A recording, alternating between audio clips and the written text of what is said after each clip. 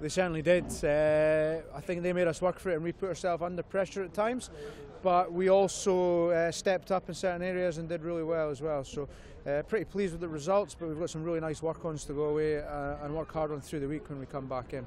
Yeah, it did. It took us a couple of scrums there to find our straps, and we spoke big time through the week around how we'd have to find our height and try and put them under pressure to scrum at our height, and we took a couple of scrums to work that out.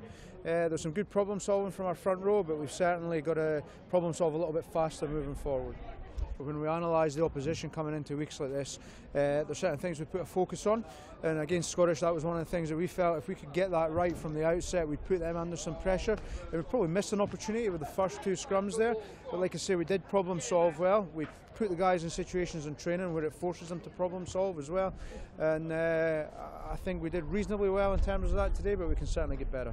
I thought we took some really nice opportunities today. I was pretty pleased with them all, although we did leave 3 opportunities out there, 2 on the left-hand side here and 1 across on the right at the end there. So I think we've got things we'll go away and look at and work on and look at why we didn't take these opportunities, and that gives us somewhere to build towards next week again, because it's a tough competition, it's a tough cup this, and we know Richmond will be a very difficult team to play against next week. So we've got to get things right moving through the week. Look, I think it's a week to week. I think everyone keeps talking about eight on the bounce and how well can we do moving forward, and I think we've just got to draw it back, look at what's happening next week. We know how difficult Richmond will be. They made the first 25, 30, 40 minutes here really difficult for us in the league campaign, so they're going to come here and try and do the same again, and they're a difficult team to play against, so we'll have to be at our best to get a result there as well.